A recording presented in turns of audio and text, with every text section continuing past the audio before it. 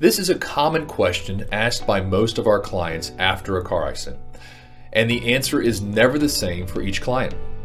After a car accident that results in injuries, you'll require medical treatment to recover. This means mounting medical bills. You may also miss work, having to use your personal or sick days. This portion of the settlement is easy to calculate. Your lawyer will ensure that your medical bills and lost wages are reimbursed dollar for dollar. What is more difficult to calculate is how much the insurance company should pay you for the pain and suffering. Pain and suffering is essentially the time and hassle you went through after the accident. This number can vary, as each victim of an accident will experience a different path of challenges as they recover.